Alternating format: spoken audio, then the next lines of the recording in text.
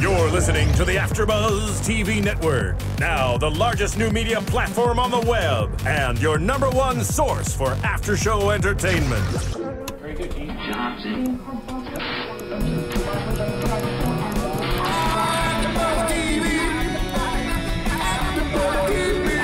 From the AFTERBUZZ Studios in Los Angeles, California, presented by Maria Menounos and streaming live thanks to Akamai Technologies, this is AFTERBUZZ TV's Sword Art Online After Show. We'll break down tonight's episode and get you all the latest news and gossip. And now, another post-game wrap-up show for your favorite TV show. It's AFTERBUZZ TV's Sword Art Online After Show. Hi there, AFTERBUZZ fans. That's right. We changed. Nice. We've gotten this one. We've gotten to the halfway point of the series for Sword Art Online. I'm your host, Megan Salinas, and joining me on the panel today is Katie Cullen. Hi, all my buddies. Liz Rishmawy. Hey, dramatic pause, Liz Rishmawy. And Tauri Miller. What did you say? New world! I want to stay in the old one if that's okay. I really did too. Heathcliff. And joining us on the panel today, we have a very special guest today, if I could talk correctly, is Kevin M. Connolly, a.k.a. the voice of Heathcliff. Hi, everybody. How you doing? How are you doing today? I am great. I'm so excited to be here. Thank you. We are so excited to have you, especially when talking about episode 14, The End of the World. I'm really happy that we have you here for this episode because this is some of the best that we've seen the series be so far. Fantastic. Yeah, Fantastic. And the reveal that we get in episode 14, it's just astounding. How many people saw it coming? Just to ask. I had feelings from when they had the first fight, but then as I was watching this episode again for like the second or third time, I just heard Katie's voice in my head. I just heard her like somewhere in the book. So, yeah, she's been honest. She's like, I don't trust that Heathcliff guy. I know where you live. I was there when you were watching that. No. I'm carrying over the creepy from the previous panel. No, I didn't trust him, but I didn't realize he was going to be Kayaba Akihiko. I just thought he was some jerk. Right. But he is some jerk. Well, I think a lot of the suspicion was kind of centered around Laughing Coffin. Yeah. We had seen Laughing Coffin had kind of infiltrated the Knights of the Blood Oath anyway. Right. I thought for sure he was double dipping in guilds. I didn't realize he was in charge of the whole ugly shebang. He's the final boss. Jerk. It's like the whole M. Night Shyamalan twist at the end. What a Yeah, twist. that's it. With a twist. You know? But this story works even if you already know the twist. And that's the difference between Sword Art Online and a Shyamalan movie. Right. Exactly. One of the difference. And I'll be honest, I got spoiled for it very early on. So, like, this entire time we've been sitting on the Knights of the Blood Oath, I'm sitting here going, I can't. And I'm theorizing forever, and she's just smiling. Yeah. How about you, Tari? I know you've seen through the series already, but when you were watching through, did you have any inkling of suspicion? I thought it was actually something different. Like when I first was watching it, I had assumed that he was like a in-game, like a very high-level NPC. That's why his like super special system-assisted things happen, and why he was able to be a like immortal object. Yeah, I kind of when I was first watching it through, especially since we already went through the whole thing with Yui. Yui. Yeah. I thought maybe it was like the game itself had created its own like. It created a mind of its own, very like Skynet kind of thing, and Like it just it like became self-aware Yeah, it somehow. became Right. self-aware because it kind of is. It's programmed to do that stuff itself, and I thought it manifested into like this character that was like maybe controlling it on behalf of Akihiba, or did I say his name? Kayaba Akihiko, yeah. Akihiko, yes. That guy. Like Shyamalan Master Ding Dong. Control from Tron. Yes! End of line. You know? And that, Yes, a whole bunch of 90s kids have seen Tron. Yeah. You better believe it. that would have made for a very interesting villain. I think that would have His been great. face just gets Yeah. I'm stretched telling out. you, it's Dot Hack. this is what happens in .hack. The game gets a little self-aware and goes, we're going to keep this person, and we're going to create this, and this is what goes down. Well, that's what we thought was going to happen, but then it wasn't. Right. And Which is why I've been calling it Nobody Learned from .hack, the series, the sequel. That's pretty much what happens, yes. Yeah, So, no one learns. before we get in, we really want to talk to Kevin about your role on Sword Art Online and just about your experience in the voice acting world in general. But let's go ahead and talk about this episode, because this episode it's the culmination of everything that we've been building to in the Aincrad arc. So let's go ahead and get through that so we can talk to you about playing Heathcliff. Gosh, why can't I talk today? Anyway, That's okay, I she can never sells talk. seashells by the seashore. Okay, there we go. Totally fixed. And scene. Okay, so we pick up the episode exactly where we left off, and the episode is entitled The End of the World. So if you didn't know this was kind of going to be the end of this particular arc, the title sort of gives it away. Right. So when the series is coming out, it's like, wait, this is only episode 14. Yeah, we're That's only the halfway point. through. Why How is can it be the end of the world? So we pick up right in the middle of the fight with the Skull Reaper, and it's just as menacing as it was when we left off. I was kind of disappointed, though, because they were able to defeat it relatively quickly, probably within the first 30 seconds of this episode. Right. And it's like, oh, remember that big thing that was killing everybody? Oh, it's done now. Yeah. It's gone now. We beat it. Yay! There were cheat codes, right? That's what they said. Someone left, was left, cheating. right, up, Just up, down, down, Heathcliff. A, B, A, B. Up, done. That's Sonic. dark. No, Contra I think code. that was Oh, the that's the Konami Konami one. code. Oh, I'm Yeah. thinking AB right, ACA down, AB right, A. And then it was like, yes, cheat screen, pick any level I want. Showing my age. Anyway. No, that's Pretty pretty much. awesome that you can rattle that off. It's not the Konami code. I think I would have been disappointed that the skull centipede thing died out really quick if it wasn't for the next battle that we were about That's true, to have. because even though we kind of get shortchanged on that one, what we get as payoff for the rest of the episode is actually really impressive, and for anybody who wasn't spoiled for it, pretty surprising too. Yeah.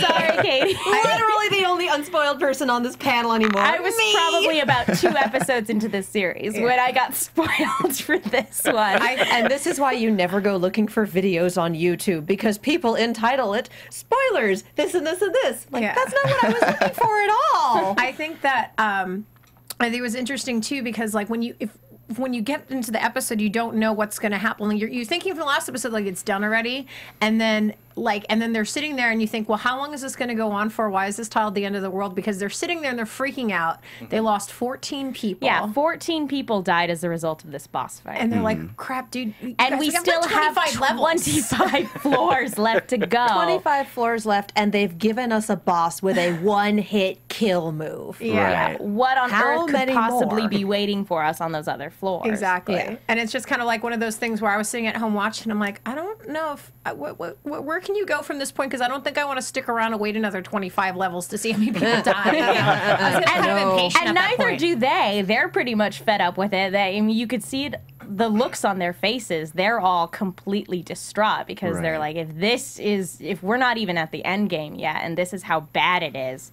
14 of our best people were killed in this fight. Yeah. Except for Heathcliff, who's everyone else is sitting or collapsed on the floor in some way, okay, we are so done. And Heathcliff's just standing there, completely unruffled. Right. With his And his health health's still not in the green. My hero pose. The jerk. Hair flowing in the wind. I see the resemblance. I think they drew the character based after you. Thank you. Yes, a lot of mirror work. Long, all the long hair and everything. All those like that. mocap dots. Oh, the long hair was about 20 years ago. But it is very interesting. I find him exceedingly interesting because he does have this facade of being this, very upright, commanding presence. And kind of the truth behind that is that, he's secretly a very lonely, obviously troubled guy. It is very interesting to see that dichotomy of the person he wants to be versus the person who he actually Very is. Darth Vader-like. Yes. That opposite, being good on the outside and then just saying, "Okay, I'm here to kick your butt." Yeah. Exactly. Right. Sorry. Yeah. I found it so interesting though in that one moment though when they're all and he's just staring at him and it's like Kirito's almost like, you son of a he's not phased, but The then, wheels are turning. And we get the flashback to the battle of that shield Exactly. move. I wonder if And he attacks him. And it is very, well, we've seen before that Kirito is a super sleuth. He's solved mysteries before. I would really like it better if the series was just one murder mystery after another. How many sandwiches have to die until we beat this game? How many sandwiches? But anyway, so Kirito, he does put 2 and 2 together and rushes at rushes at Heathcliff, and we do get that immortal object icon that comes up, which is exactly what came up when Yui was attacked by the boss as well. So Heathcliff's a wall. So basically, that's also what comes up every time someone hits a wall. It's an immortal object. I'm like, it's a wall. Basically, it's part of the game, and we see now why that is. And Kirito is sitting here psychoanalyzing Heathcliff, going like, it's the most simple explanation in the world. Every kid knows that it's not nearly as much fun to watch other people play an RPG as it is to actually be in the thick of it and play yourself. So we have Kayaba Akihiko has fixed it so that he cannot die in the game, but that he can still be in there and have his hands basically in every aspect of the game. He's become the guild leader for what he says himself is basically just him cultivating the strongest players in the game because he has set himself up to be the final boss. Yes. Yeah. And on the one hand, that's kind of brilliant, but on the other hand, it's like very egotistical and creepy and terrible.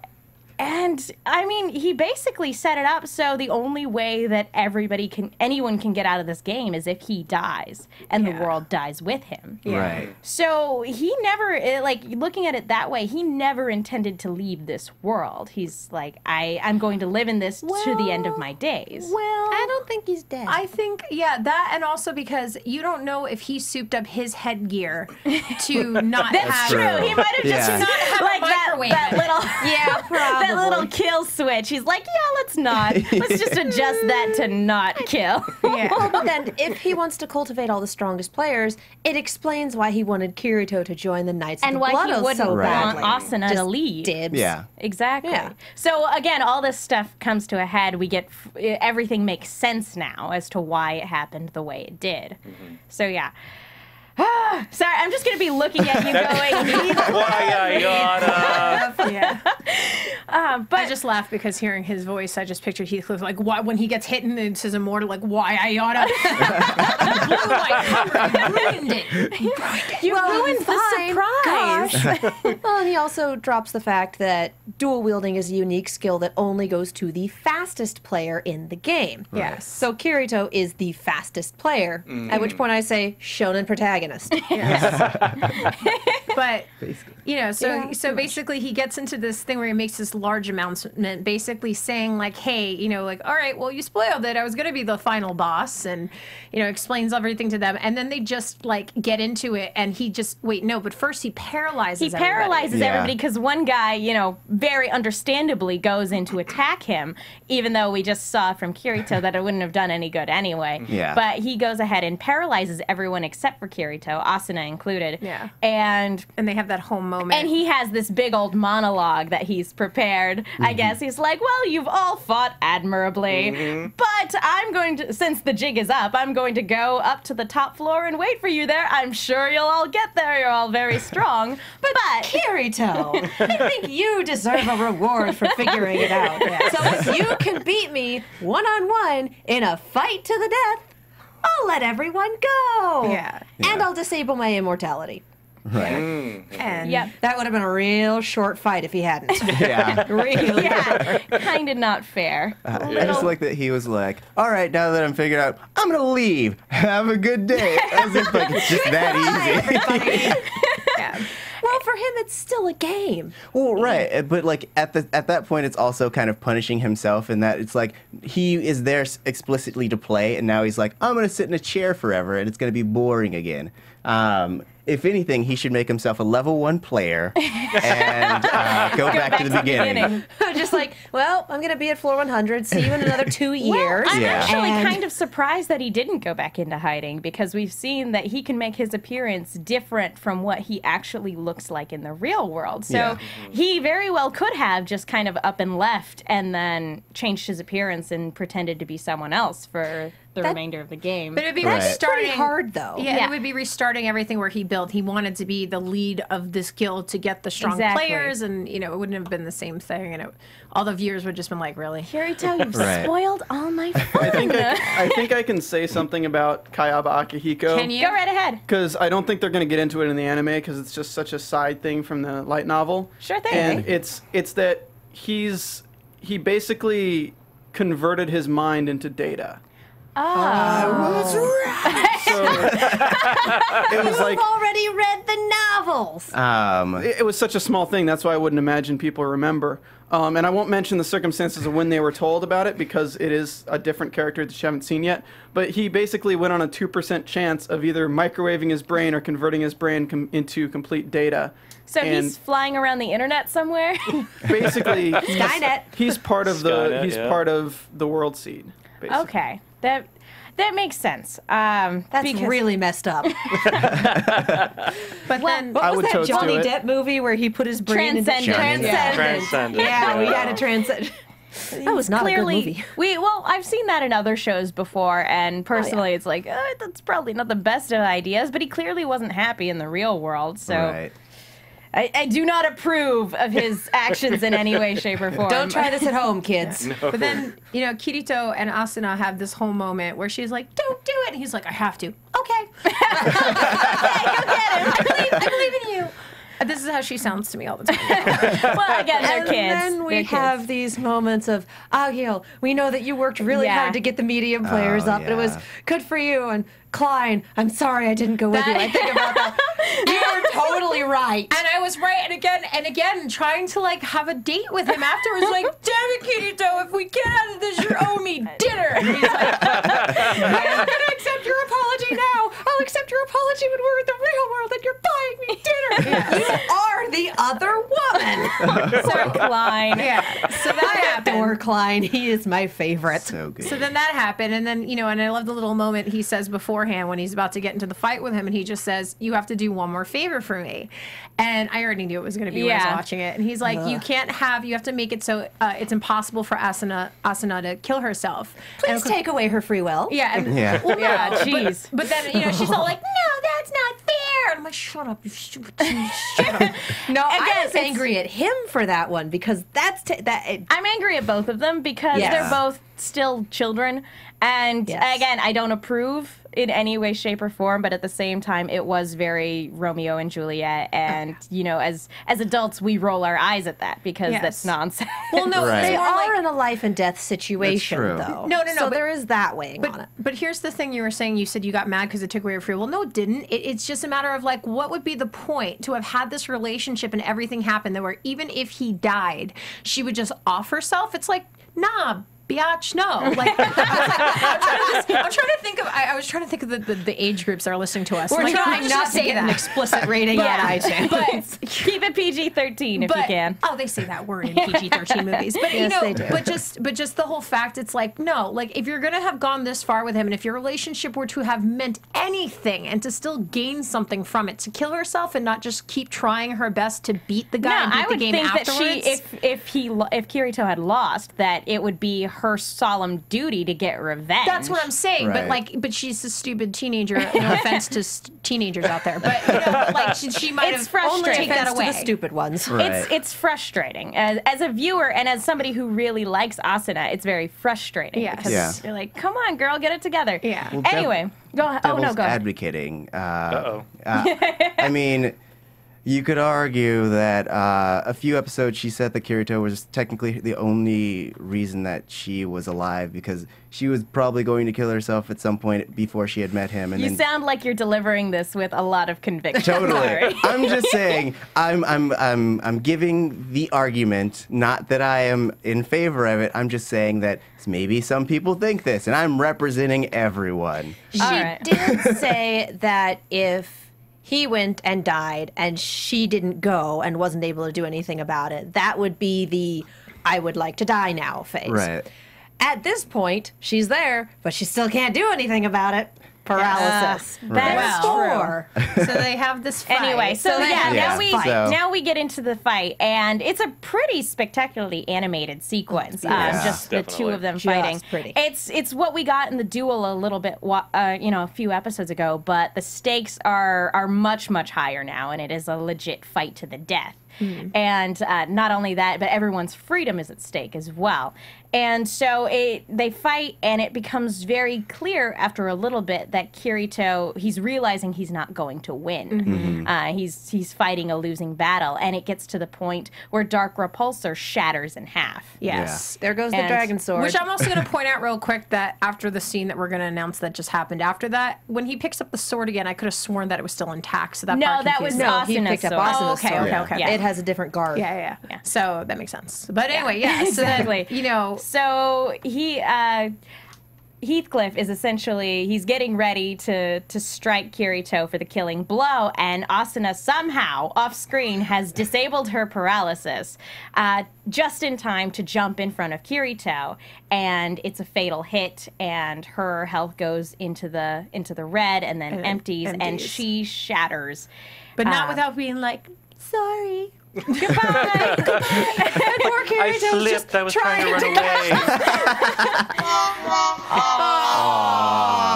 This was one of the most emotional scenes. Sound effects that we get. Sad trombone. Womp womp. But it's one of the saddest things that we've seen in this series because He's trying to Kirito catch the sparkles like a small child with bubbles. Right. And then that last one that just hits the foot and and just shatters. And it was funny because I know it was a slightly different key, but I just heard like Mario collecting a coin. Now that we've added every inappropriate sound effect that we can.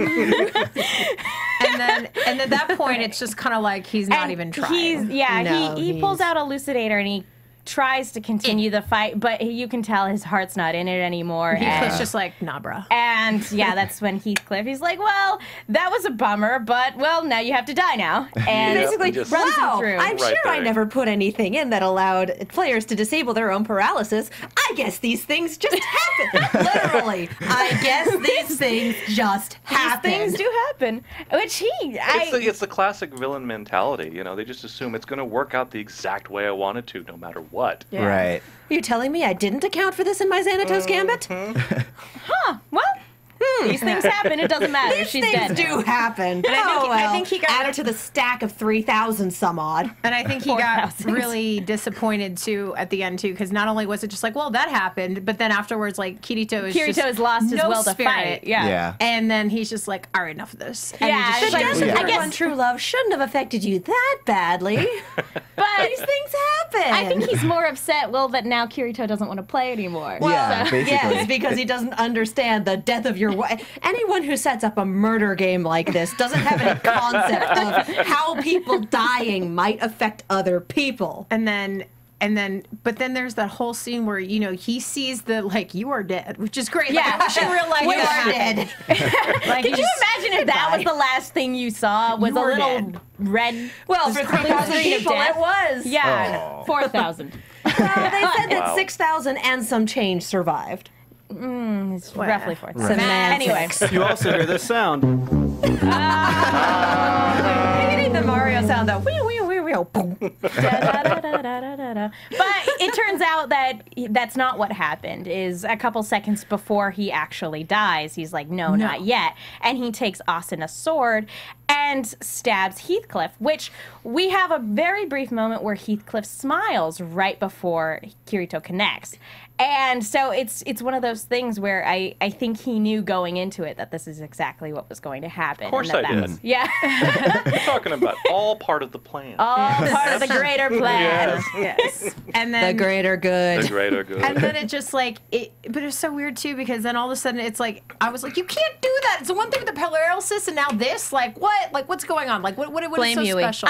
Blame Yui. I think Yui did it. But and then they all kind of just everything starts. What's the next thing? He just kind of like wakes up and he's like, what standing happens? in The sunset. Yeah, sunset. what happens is Kirito shatters, and the shards kind of go out And over all the the people world, somehow and are, we like, see, looking shiny. and we see everybody that they've connected with, who's still alive throughout the series. Yulier and Thinker and Sasha and Yuriko and Kynes and basically all those people that we've met over the course of all these episodes. Yeah. We've seen them, and then I'm impressed you remembered all their names. yeah, I know. I really Don't remember am. Darn Elizabeth? impressive. They all touched her heart. Elizabeth. The easiest name though, that's like the most English, Lizbeth, and you're naming off all the other ones, but you didn't mention Lizbeth. It was funny. It was the hard ones I was lady. trying to commit to memory. But so Kirito wakes up in this kind of ethereal plane, which is the sunset scene the that we get in the sky. opening. And Asuna's there, and they're basically, they're like, where are we? I don't know. And they basically determine that, okay, well, this is where we'll disappear.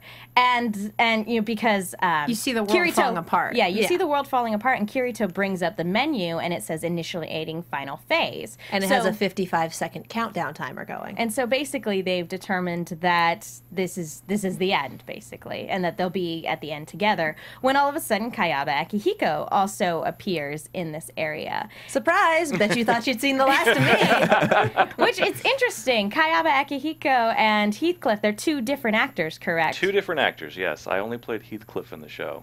It was funny. I actually auditioned for both.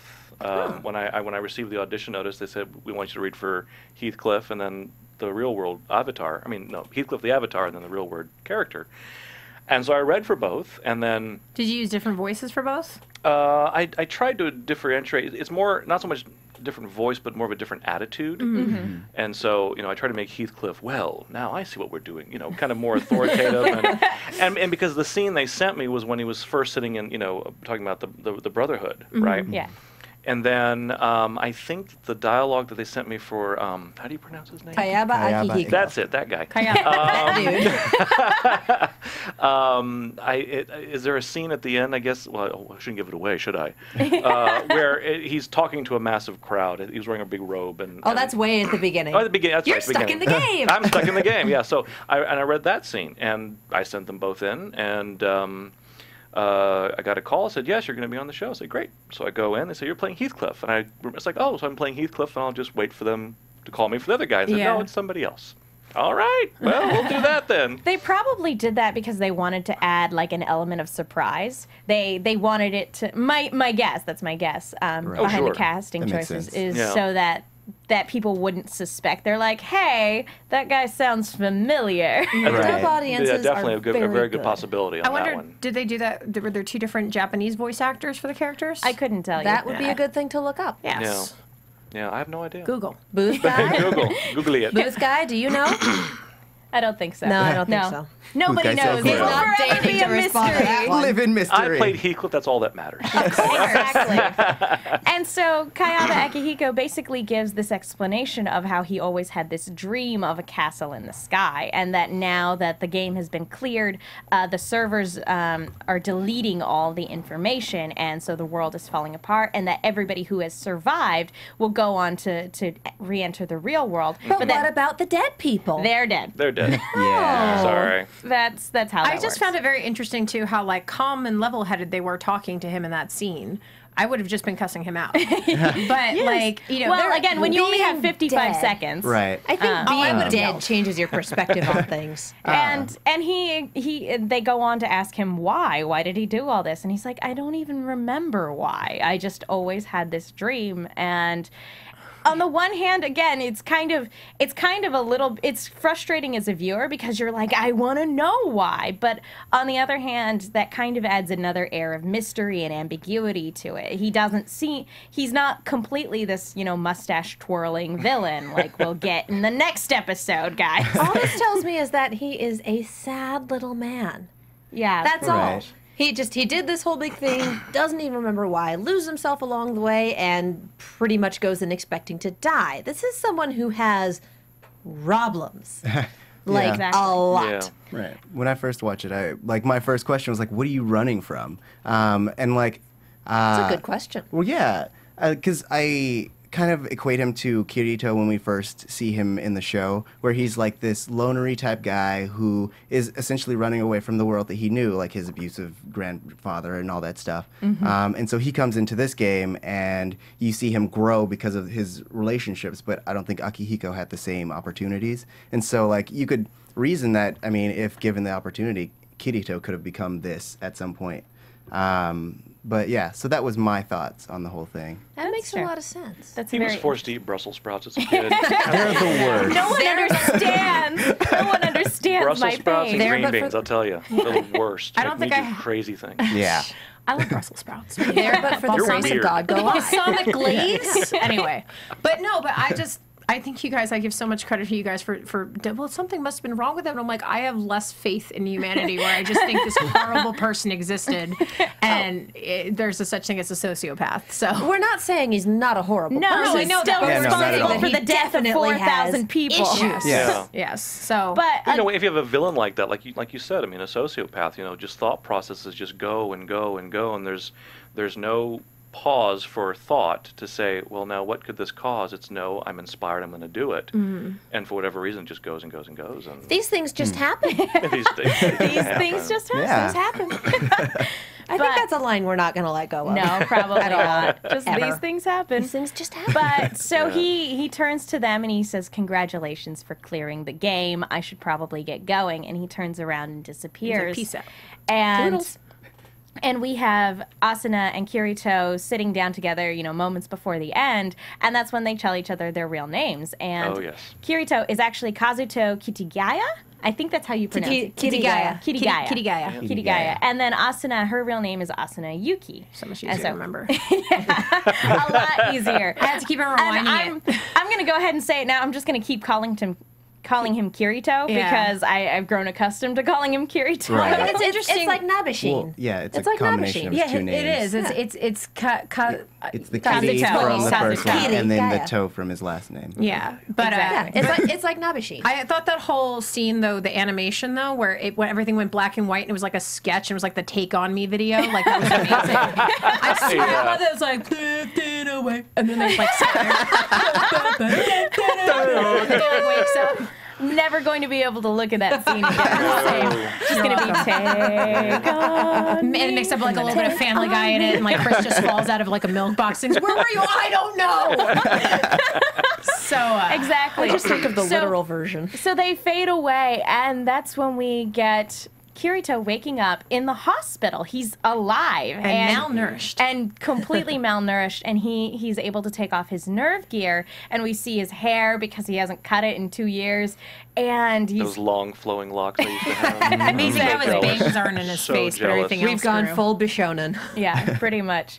And he manages to pick himself up because he realizes if he's alive, that it stands to reason Asuna is probably alive too. I could be asking that And so- whole scene of him being able to walk, though. Okay, You have not walked for 2 years. This is what kills me about this scene is that, for one, yeah, he's been inert for 2 years. You need massive physical therapy before you can do anything. For another, he gets up, he rips off his sensors, he takes out his IV, and just walks down the hall. And I'm like, no, you rip off your sensors, that's flatlining. That's a code blue. You can even hear the nurses sound in of there them. in 15 seconds or less with a defibrillator going, we gotta save this The guy. entire- Hopefully it didn't microwave his brain. I don't think he but ripped out his goes IV, right? out into the hall and just walks into the fluorescent sunset to the happy tune of the closing theme. I like how there that- are no people, there are no nurses, there are no guests. He's has a woken up theory. in Silent Hill. As far as No, I'm that's the concerned. opening of Walking Dead right there. That's what I'm talking about. Yeah, exactly. Yeah. That's exactly how I just- Walking Dead opened up. I want the second arc to be Kirito's in another game now. He's in Silent Hill. That's what I want. I kind that of would be wish better that's than what what had we saw in happened. this next That'd be awesome. episode. I like that. At least there'd be a reason for the creepy. The one thing I just thought is like the first thing I want to do is just wash my hair. Yeah.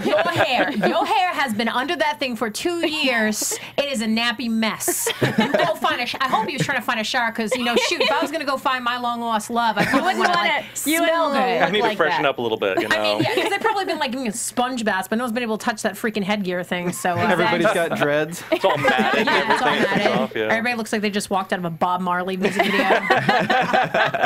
Oh, yeah. But anyway, that's the end of this episode, and that's the end of the Aincrad arc. And we open up with a new arc first. But before we get into that, I would like to talk to Kevin, obviously, about your role in this show. Hello. And so as did they tell you from the get-go that you were going to be the villain of the series, or did they just give you the audition and they're like, this is the type of character it is? No, they definitely gave me an overview of an explanation of the relationship to the real world character and that he is the villain, but we've got to come across as like, you know, this guide, this mentor to everyone, you know, and to put all the pieces in place for the chess game, you know, and then you're going to kick his butt at the end. And, yeah. So it was, you know, that's cool. Exactly, you know, because we were talking earlier that you know, most of my time early on doing anime was more of the younger kind of, you know, kids and happy-go-lucky, and suddenly I'm playing this villain. And they always say villains are the most fun to play. Yes. You know, Do you think that's true? Absolutely. Oh, yeah. Absolutely. I mean, you know, because you always end up rooting for the villain at some point. Yeah. You know, because if there were no villains, then the hero would be sitting there on the couch saying, well, I got nothing to do today. You know. The heroes would have been able to log out. Exactly. We'd have no series. No, exactly. Yeah. So, you know, and I you know, I'd look back actually and only spent about a couple days on it, you know, because we only record just our stuff, and he only appears sporadically in some moments, but he was a lot of fun to do. You know, again, it was a new type of character for me to play. I think the last villain I played was in Trinity Blood. I was just a vampire that ripped out of somebody's spine and used it to cut off their neck, at the, you know, something. That's, wow. A lot of sense memory work for that. That doesn't seem physically possible. But you know, the fight sequences I loved doing. They were often referred to as the making the noises of amazement and wonderment. You know, and the you know. Yeah. I always envy whoever does the voice of Link. You know, just a you know, like, it's gotta be so fun. It is. I did. I worked on World of Warcraft a couple years ago, Nice. and I had to play a character and I forget, some kind of ogre, and they said, okay, now these are dying sounds, which you always wait till the end because you're going to shred your throat doing them, right? Yeah. And I said, okay, the first one you're doing is you're getting shot by a flaming arrow through the chest. How does that make you feel? How do you even How do you prepare feel for about that? Well, you know what? You great imagination, and you just take a lot of direction very carefully. You know, so you do that, and they say, okay, that's great. Now you're getting your head sliced off by a sword, so it's got to be different. It's like, okay, sure, you know, and. Remember, it's cutting into your vocal cord. Exactly. So oh, absolutely. And I worked on a live action dub last year, or the beginning of this year, and my character is coming out of the ocean and spitting water out of his mouth. So I had to get a cup of water and trying to not hit the monitor where I'm watching the script. And what do you think you do? You know. So there's a lot of work that goes into it. You know. But it's so much fun. It's so much fun. And you know, I think he was the first villain I played, and then I play one in Nura. I play a kind of a dark, ghostly kind of thing in that, and cause a lot of problems there. And I would love to do some more. You know. You said you played a lot of like younger characters, happy-go-lucky. What were some of those characters in your earlier parts of your career? Well, the first one I did, the first recurring character I got was a guy named Harley Hartwell on a show called Case Closed, which I love. And Notice how every girl loved. Am I wrong in saying that every girl loved Case Closed? I didn't watch those you also, are but not I watched incorrect. several episodes. I remember Mystery. that. How could I not watch it? No, I said you were not incorrect. It's a double negative. You are so right. And then, anyway, sorry. Go. And then we talked. My favorite to play was Master Sergeant Kane Fury from Full Metal Alchemist. I love him a lot. We're all big Full Metal Alchemist fans on this panel. Oh, fabulous! For everybody on this panel already knows, but for everybody who doesn't know, I actually have the Nicholas Flamel sigil on my tattooed on my flesh on my leg from this series. So if anybody ever wants to question my love of Full Metal Alchemist, I will take you on. There you go. So. But let's see, some other shows I worked on. I had one, there was a little-known show called Rumbling Hearts that I played the lead on that was kind of the first foray into a high school drama. It's a very depressing series, but Yay. I think very I've proud of heard that one. that. Yeah, I love that one. And I was in, now I can't remember. Do you have a preference for what type of genre you like to be in, or is it more dependent on what type of character you're playing? As an actor, I just want to work. But no, and in doing this, I you know, a lot of the stuff I did was kind of set in. I wouldn't mind doing a more sci-fi thing or a horror thing. Yeah. I really wanted to be on Trinity Blood really, really badly. Nice. And I can remember that was the only time I ever did an audition, driving away thinking, I can do better, let me go back. But I wouldn't mind doing some more horror, some sci-fi. I did some script prep work for Funimation and did some sci-fi scripts that I just was like, oh, I'd love to be on this show, you know, and mech fighters and all that kind of stuff, you know. But then, you know, I wouldn't mind doing some of the kids again. Those are always fun because they're crazy and silly and adorkable, as they say. That's true. Yeah. Yeah. All right. So let's go ahead and we'll come back. Sure. We have more questions, but we do have one more episode to cover. Absolutely. And wait. Let's just do the episode next week with the next one, and let's okay. finish out with the interview because we only have like 7 minutes left, so I don't want to. Oh, okay. Okay. Sorry. Just kidding, everybody. I was looking at the clock for the timer, so I thought we had another 20 minutes. My As apologies. opposed to the time on the clock, which says we have fewer than that. Oh, wow. I'm Apologies. Yeah, sorry. we'll talk about episode 15 next We week. prefer you. We get more time We'd with you. rather talk to you We than all talk didn't- about this upcoming episode. Yeah. Let's be real. We're letting Fair. all the fans know. I already tweeted out, but I was like, I have a lot to say about one of the episodes today, and I don't think any of us were particularly big fans about the episode that I guess we'll made us recap. Fair miss enough. Heathcliff. Oh. Yeah, we got through that episode and went, oh, so that's our new villain. Can we have Heathcliff back? please. Where's Can we have Kayaba Heathcliff? Akihiko? Excuse me. Because with Heathcliff, there's and with Kayaba Akihiko, with them both, there's this kind of duality, obviously, with the facade. Absolutely. And this new villain doesn't have any. He's completely transparent. We've gone from like Oh, this wow. weird sociopath that has a lot of issues that wants to like control and things. a lot of moral ambiguity and a lot of mystery in terms of what is he hoping to accomplish and why did he do this? And then He's we on the have neutral scale. and then we have this guy that seems just incredibly rapey. We take a hard left turn into a Yuwatase Facts. anime, and it's not good. And straight up I have to get caught up on mustache this. twirling. Yeah. Save Or yourself. don't. Or don't. Save yourself. But anyway, so you like playing villains, and you also, do, yeah. But you like playing the kids too. Do you? And I know every time we ask this question, every actor that we ask is always like, it's like picking children. But do you have a favorite? Do you have? Does anything stand out in your mind as being like, that was awesome? I want to do that more. I have two because one's anime and one's live action. Okay. So I've got to give all my love to Kane Fury. I mean, he was Yes. so much fun to play. He was such. And I was telling him real quick, I'd already moved out here to LA when Brotherhood started, so I figured they would just recast him. But the director, Mike McFarlane, was so cool. He recorded the lines in the timing to match the flaps and the inflection he wanted. And Bang Zoom was so generous to let me just use a studio. And I was able to record all of Fury's stuff and still be in the show. So, Nice. so that that's was great. wonderful. Yeah. So I was very, I would very have been excited upset about if that. it wasn't the same. I really did love the casting he did, and I think I mentioned it on another panel. It might have been this panel, but I mentioned the one thing that I loved about Brotherhood the most is that was one of the first dubbed anime that I really came to enjoy it just as much as the subtitled. Oh, nice. Because Thank you. I feel that, and especially Funimation in the earlier days, you know, and I then understand. and you know, Yeah. I was one of the elitists, like subtitles better, but I feel that they really tried to take a comparison and take the characters and listen to the Japanese actors and really try to portray and take that character with that voice and do the best that they could.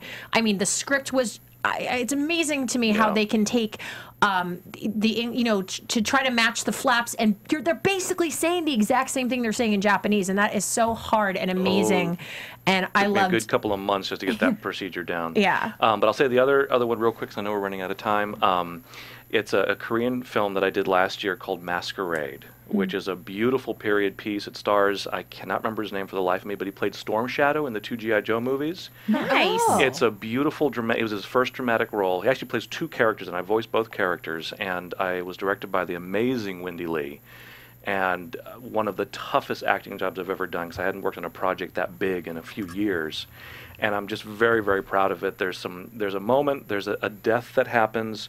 The emotion you hear was all real, because I was just bawling in the studio. So those 2, I'm very, Masquerade, and then of course Full Metal. Yeah. Do you have any projects that you're currently working on that you want to kind of have us give a shout out for? Nothing currently anime-wise. I'm always ready for auditions, of course. Yes. Hello, anybody. But no, I started recording. I'm working on 2 audiobooks now. They'll be on Amazon.com. Nice. And I also do a lot of children's books for a company called Book Buddy, where kids they're listening to me, but they're watching a computer screen, and it helps with comprehension, that kind of thing. So I'm very proud of that. But I got 2 mainstream books. I'll tweet and put on my website.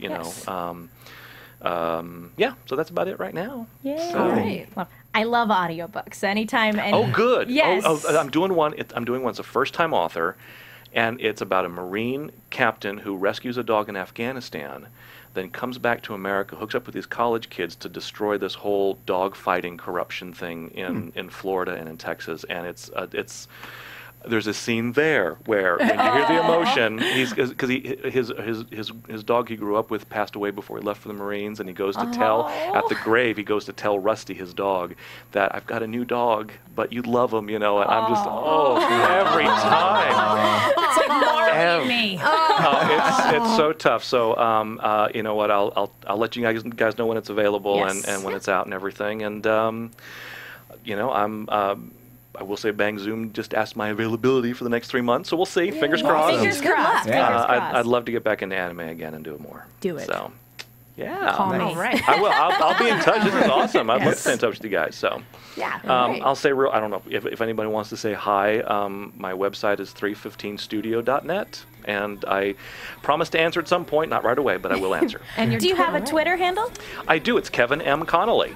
Awesome. Easy as that. Yeah. Right. Thank you guys so much for joining us on the Sword Art Online panel. And thank you, Kevin, so much. Thank you so much. I had a great time. You guys are fantastic. Clap, I'd love to come back sometime. Thank you. Cool. Thank you. And thank you for playing such a great villain. We said, we miss Heathcliff. We miss Heathcliff so much. We really do. All right. Tauri Miller, where can the people find you? You can find me on Twitter at TauriJ. That's TaurijAY. You can also catch me on the Legend of Korra panel, the Extant panel, and the Dominion panel. Liz. Hey everyone, you can find me at Lizzie Maui on Twitter and Instagram. That's LIZZYMAWY. You can also find me next on the Korra panel with Tauri here, and you can also find me on the BBC's The Musketeers and on Dominion. Katie. Hi, you can find me on Twitter and Tumblr at Kiaxet. That's KIAXET. I'm also on the Attack on Titan, Legend of Korra, and Ruby panels on Sunday, and every other Thursday, respectively. Wow. Sunday, Thursday. Every other Thursday. Listen, be there. And I'm Megan. You can find me on Twitter at The Menguin. That's TheMenguin. I am also on the Attack on Titan panel and every other Thursday, the Ruby panel as well. Thank you guys so much for tuning in this week. We will see you guys next time. From executive producers Maria Menounos, Kevin Undergaro, Phil Svitek, and the entire AfterBuzz TV staff, we would like to thank you for listening to the AfterBuzz TV network. To watch or listen to other after shows and post comments or questions, be sure to visit AfterBuzzTV.com. I'm Sir Richard Wentworth, and this has been a presentation of AfterBuzz TV. Buzz you later. The views expressed herein are those of the hosts only and do not necessarily reflect the views of AfterBuzz TV or its owners or principals. Thank you for watching AfterBuzz TV on YouTube. For more of your favorite after shows and interviews, subscribe to our channel here, and be sure to share your opinion on the episode in the comment section below here. We'd love to see what you guys are buzzing about. Thanks again. Buzz you later.